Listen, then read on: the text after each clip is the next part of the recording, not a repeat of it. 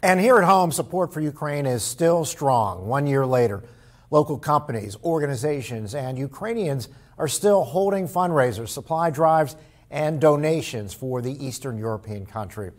Our Tom Kowalski spoke with a few of those Ukrainians today. So, Tom, what does this mean for them 1 year later? Well, Mike, it appears that neither Ukrainians living here in Erie or back home have given up in their fight against Russia. They say it's incredible seeing not just Erie, but much of the international community rallying together behind them. And while those in Ukraine may be fighting with weapons and tanks, here in Erie, native Ukrainians are fighting to continue giving support to their homeland. They say it's incredible to see the international community still with them and remind Ukraine that they will stand with them no matter what. We're not going to fight for what we have. Our identity will be lost without that. And of course, there's so many different nuances.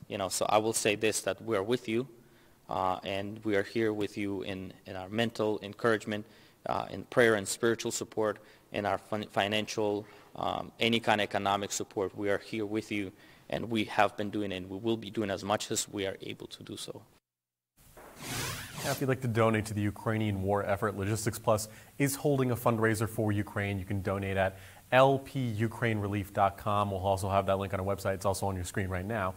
For now, live from the studio, Tom Kowalski, Erie News Now.